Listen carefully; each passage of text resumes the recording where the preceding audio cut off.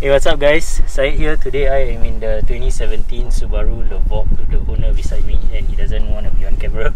So this is the Subaru Levorg 1.6 litre turbo, 168 horsepower, 250 Newton meters of torque, all-wheel drive of course because it's a Subaru. This car does 0 to 100 in just under 9 seconds, and it comes with a CVT transmission as well.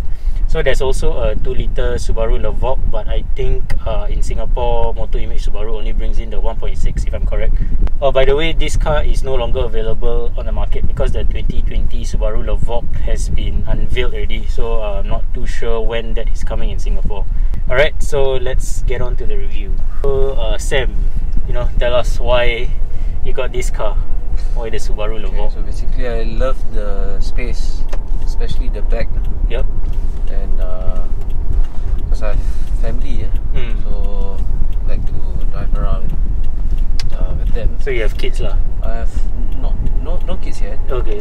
Yeah. Your parents lah? Yeah. So I drive around my parents, in-laws, and friends lah. I see. Yeah. So why like Subaru and why this particular model?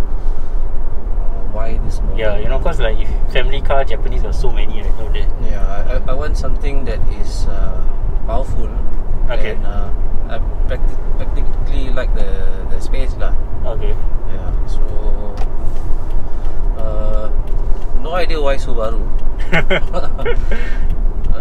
I think Japanese reliability is there lah. Yeah. Okay. But before you bought Subaru, you know that Subaru maintenance is a bit higher, right? Yes. Okay. So how long have you owned this car? It's about 2 months or so. 2 months quite new. Okay, your mileage also very low lah, 20 plus kilometers, 20 plus thousand kilometers. Yes. So how has your ownership experience? So far so good. Okay, no issues whatsoever. No issues. Okay, does it live up to your expectation? Yes, of course. Okay. Compared to my previous car. What's your previous car? I was driving a Civic 1.8. Civic 1.8, the FD generation. Okay.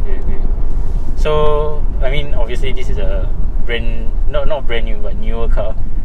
So the interior, everything, yeah, really ahead lah.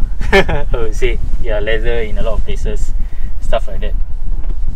So what do you like about your Subaru Levorg? Okay, first thing I would say the full tank lah. Okay, because it's 60 litre, and compared to my previous car again, you can go further lah, and the fuel consumption is actually not bad. Okay, how much are you? Around 12 to 13. Oh, that's not bad. Yeah. Oh, but then your engine 1.6, right? Okay lah, 1.6 turbo. Yeah. Okay. What else do you like about your car? The looks Yeah, the looks of course. Yeah, this looks like a family version of the WRX. Yeah. Okay, then what do you dislike about your car? Dislike? Nothing so far. No. Serious? Yeah, nothing so far. Okay. So one of the first things I noticed about the car is that the interior is very similar to the Forester SJ generation facelifted one, but I think this one is a bit nicer because you get more leather all around. Yeah, you get the graphics is also a bit nicer. The instrument cluster about the same, infotainment about the same, steering wheel also about the same, but this one feels nicer because this is flat bottom steering wheel and full leather wrapped. This leather actually feels way better than Subaru's just like a few years prior to this, like 2015, 2014 kind of Subarus. This feels way better. So right now I'm just driving around in normal mode. I'm gonna switch it to sports.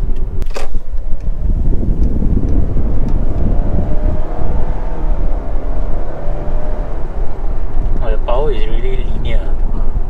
There's no in other Subarus, like you floor it, then once the turbo starts to spool, then it picks up. This one is like very linear, quite gradual. Feels a bit like a Continental car. Yeah, if I'm describing it correctly.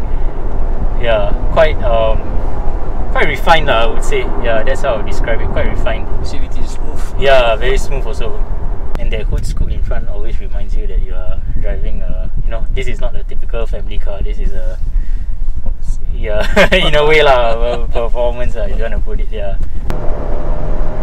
it's just so smooth. The power delivery. But this car is stock, is it? No, it's stock. So basically, what the previous owner, they changed the turbo inlet. Okay. Yeah, so that's about it, and the air filter using performance. Okay, and then air filter. Oh, okay. Maybe that's why the sound is a bit, but quite a. It reminds a bit like a supercharger kind of whine. Oh yeah, but how much do you buy this for? 90k with 7 years left. 7 years left. Depreciate about 10, is it? 10 plus. 10 plus. Okay. You can fold down the rear seats also. Yes. Okay. So basically, you go IKEA. Previously, I went to IKEA and I bought those long mirror. You can just slot in. Yeah, quite good. I know you don't like the. Oh yeah. Auto start stop. Yeah. But the car does very quiet. The auto start stop, not so intrusive. So just my thoughts overall. First of all, I really like the drive. Performance is adequate.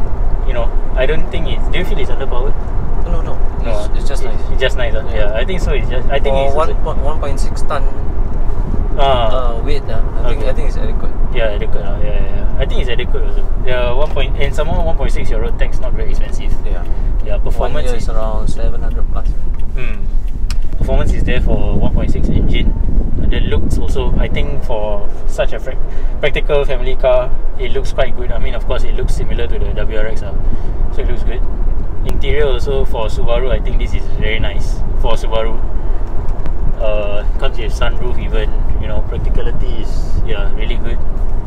Overall, quite a nice package for this kind of depreciation. Something I want to ask: are you concerned about the resale value, or you know how hard it will be to sell this car? Let's say you want to sell it a few years from now. I have no thoughts about that yet. No thoughts about basically, just my views is to use it until COE. Oh, okay. 7 years all the way. Nothing else you want to share? Then I think that's about it for this review. Thanks guys so much for watching. Hope you enjoyed it, and I'll see you guys in the next video.